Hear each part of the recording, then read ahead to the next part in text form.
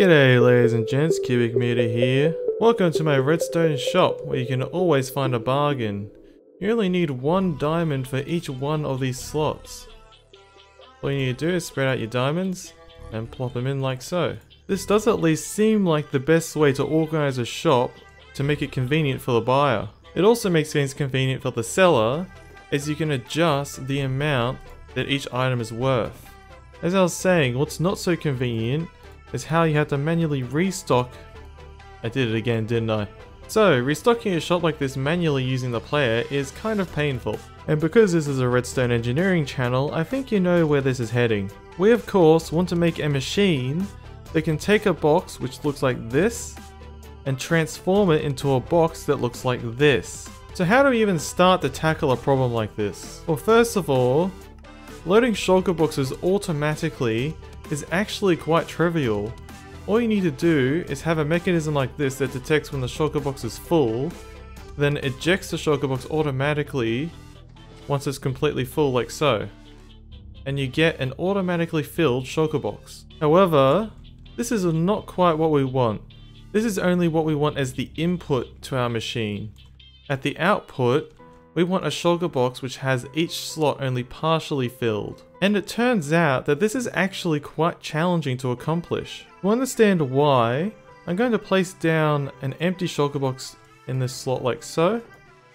And as you can see, our hopper will begin filling up the very first slot. If I move this stack over to here, it will still fill up the first slot. And it will not roll over to the second slot until it's finished filling the first slot. So it's not actually possible to only partially fill each slot of the shulker box. Or maybe it is. Let's instead place down a very specially prepared shulker box in this box loader. You can look at it here, it actually has items already occupying all the slots. I place this down and open it up. If I remove this item right here, our hopper will start pushing items into this slot. Once it reaches the correct fill level, we can start filling up the next slot. So all we need to do is continue removing these items backwards through the shulker box until every single slot is filled to the level that we want. So that's cool. We've taken a problem that was initially impossible and now have obtained an actual avenue to obtain a solution. However, in doing so, we've introduced additional complexities like how are we actually going to create this shulker box and how are we actually going to perform the backfilling operation. And what parameters do we want to set for our final solution? Well, if we want a shop interface that presents multiple items side by side like this, then we will want a solution that is one wide tileable. Now what I mean by one wide tileable is, for example, taking this shulker box loader and stacking it side by side in a configuration like this such that each slice can operate independently of the one next to it.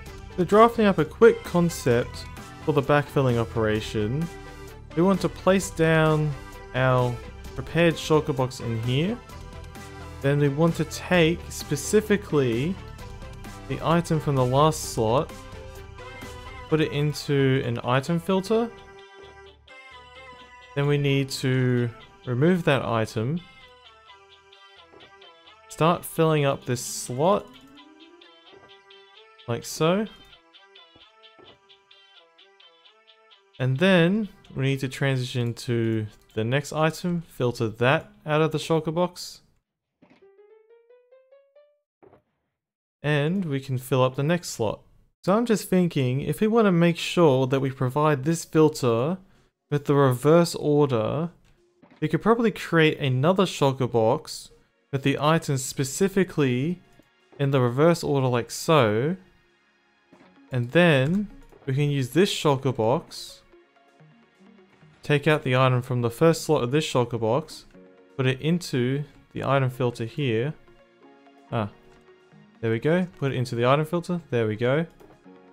And now, there we go. We can take out that item. Start filling up the slot. Then we need something to remove these items. Put the next item in. unlock it like so. Fill up the next slot. And you can already tell that I've gone out of a one wide tileable system already. I don't know about you, but I'm having a very bad feeling about all of this. So before we go any further, let's start thinking critically. Like, I'm not quite sure that every single slice needs to be able to function completely independently. After all, they're all essentially achieving the same objective of backfilling these shulker boxes. Alright, check this out. This here is a little demonstration of why it's sometimes important to think critically. So if we have our prepared boxes here, the items in the forward order, they will sit inside of our slices like so. And then if I place down the box with the reverse order right here, we can parallelize the entire process of performing the backfilling. So if I send this minecart, it'll pick up this item, start pulling out these items, like so. There we go. Let's remove all the items simultaneously, and now we can have a mechanism with a variable counter or something like that. They'll fill up each one of these slots to a variable degree of each one of our items.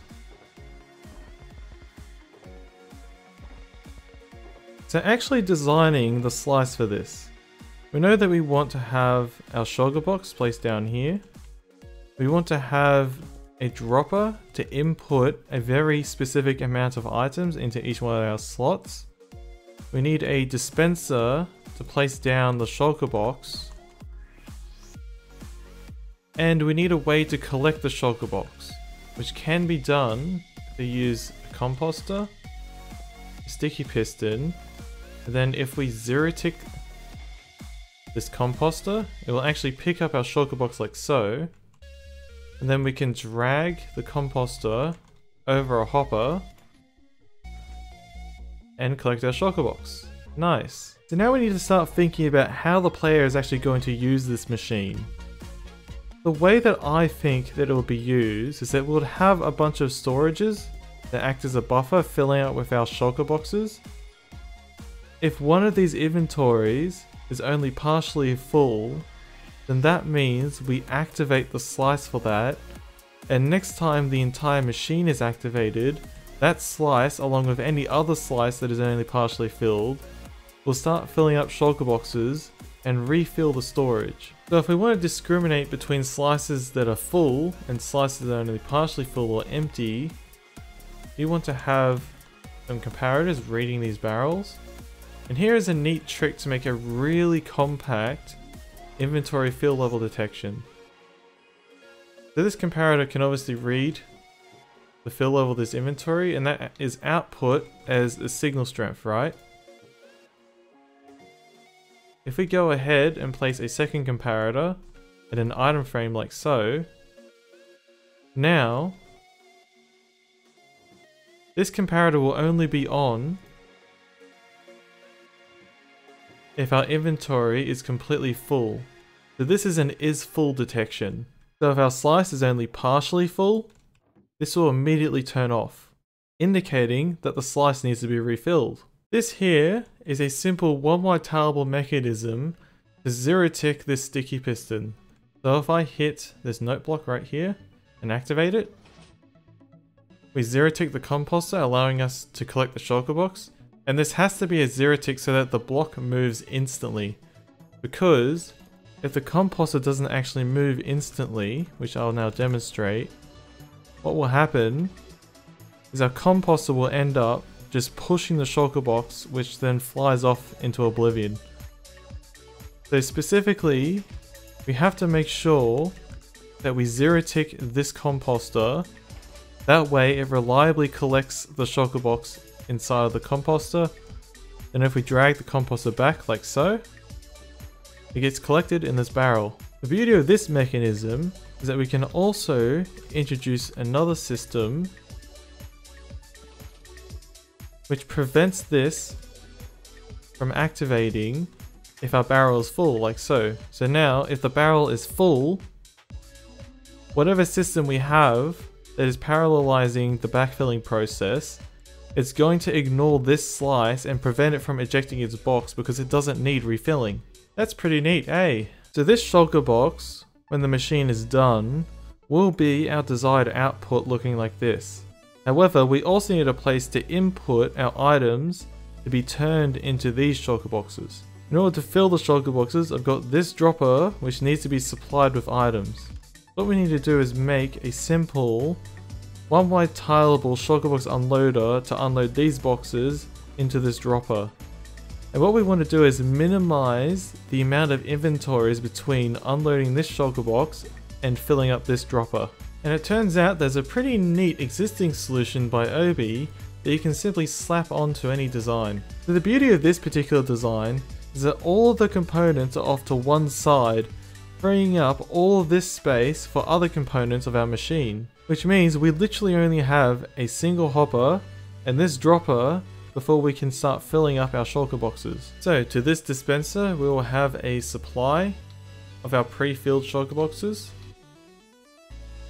This dispenser will then place them down and then we can start the backfilling operation.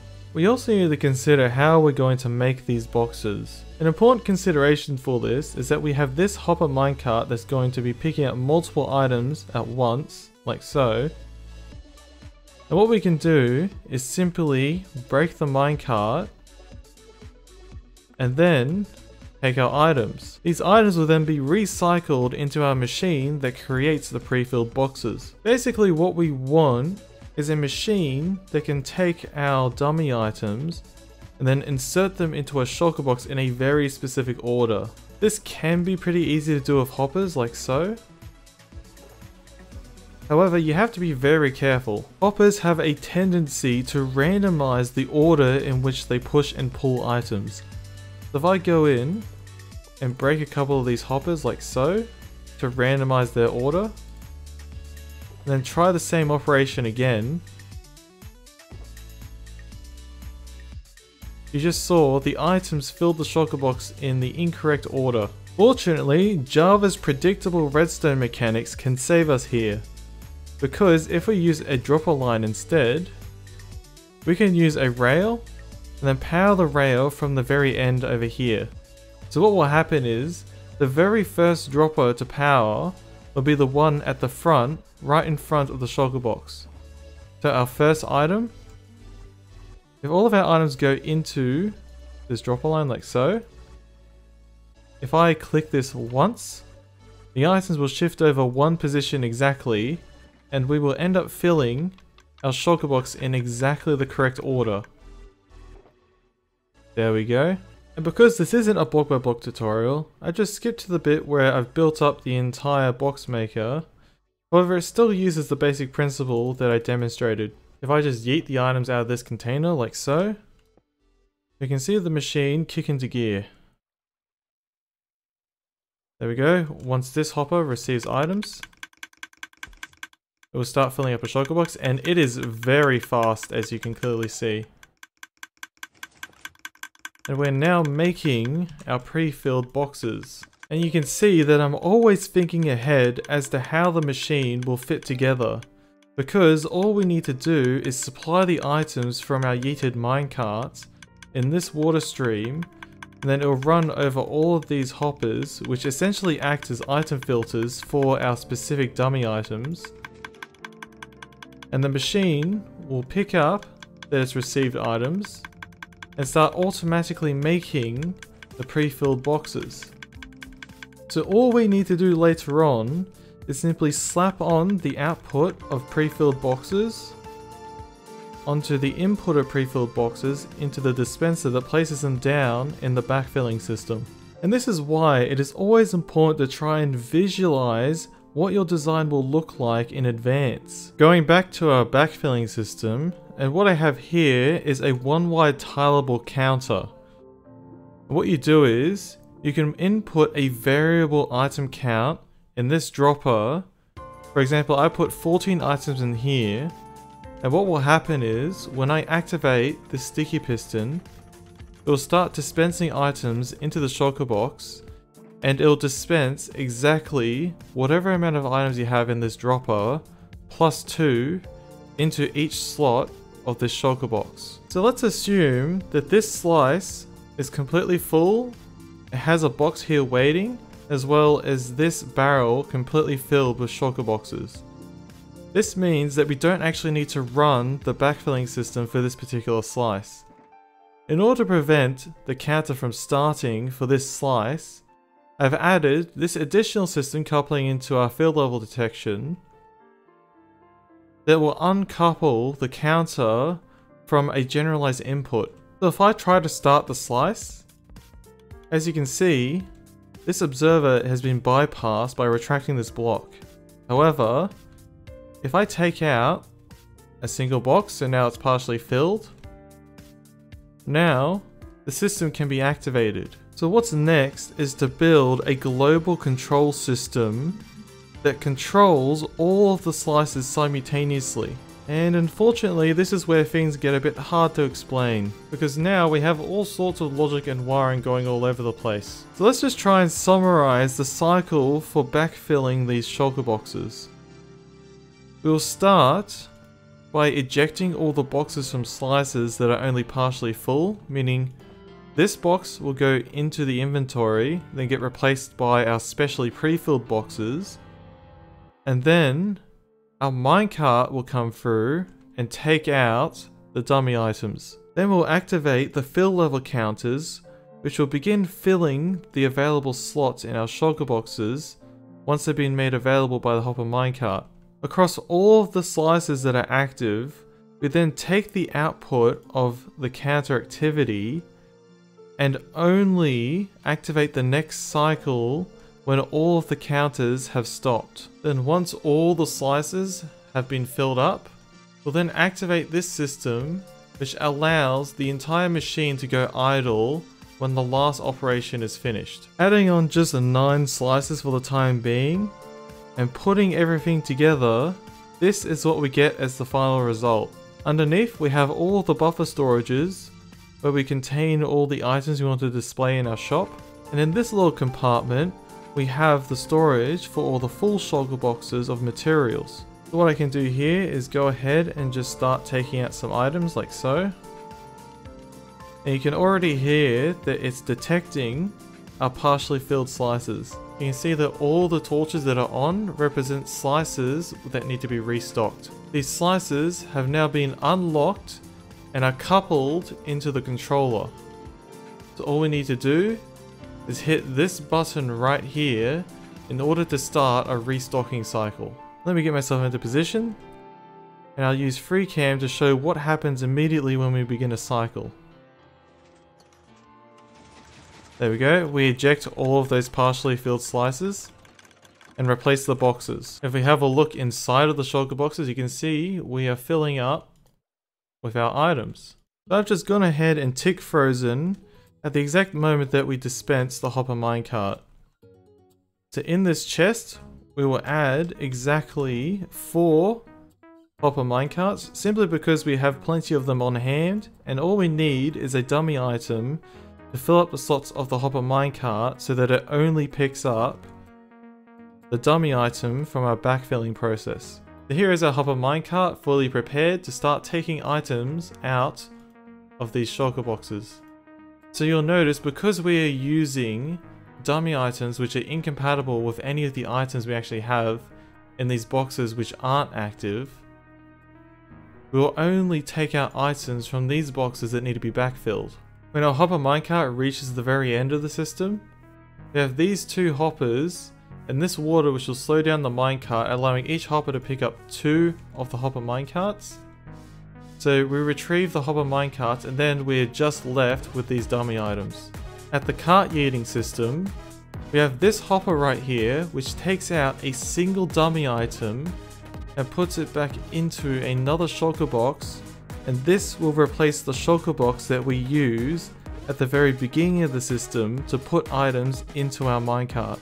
However, the rest of the dummy items will get yeeted into this water stream like so, and they'll make their way all the way back around to our box filling system.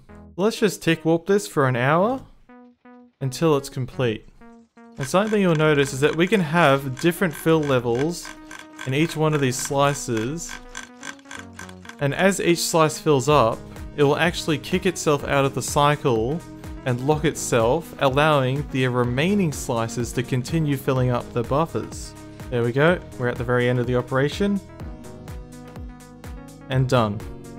Now, if we go in and take a look at the buffers, they are all fully filled up once again. So, just a few things to note before you run off and use this bad boy in survival. You are going to need a lot of these dummy items. And when I say a lot, I mean you need enough to be able to backfill all these droppers and all these hoppers so they effectively filter items. If you're not wanting to spend the time and effort renaming all of these item stacks inside of anvils, what you could do instead is use a type of item that you don't intend to stock in your shop, and I would actually suggest using slabs, because most of them are made out of resources that are easy to obtain in large quantities, plus you can obtain twice the amount of slabs for a given block. You don't exactly need to be very particular about the order in which you put the slabs into the shulker filling system. I've just made everything numbered from 1 to 27 out of OCD reasons. However, it doesn't really matter what order you put the items into here, because all that matters is that the order that the items get put into this box is the reverse for this box that you have being unloaded into the minecart. So I guess the best approach for doing this in survival would be to go ham filling up all these droppers and hoppers with slabs, run this system a few times to obtain a whole bunch of these boxes in the forward order, take out maybe 4 of these, specifically reverse the order in each one of these, then put these 4 that have their order reversed into this chest, and then your system should be good to go. For this storage, where we keep all the materials for our shop, I made everything maybe a little bit too compact, putting this shulker filling system a bit too close to the backfilling system, not leaving a lot of space for storage. So if you want to obtain more storage for all of your materials, just move the pre-filling machine a bit further away and extend all the item distribution lines. Another thing to note is that these shulker box unloaders don't have initial box placement. So if I put a shulker box into here, it'll just sit in this dispenser, which is the reason why I have these trap chests, because all you need to do is open the trap chest, then the dispenser will fire and place down the first box. You can go ahead and just fill these up with more shulker boxes, and they'll make their way into the system. So there we have it. A machine to help me automatically restock my shop display. I hope you enjoyed my perspective of thinking like a redstone engineer and following the design process of this shop display maker. I will be leaving a world download in the description so you can take a gander for yourself. Thank you very much for watching, and I will see you next time.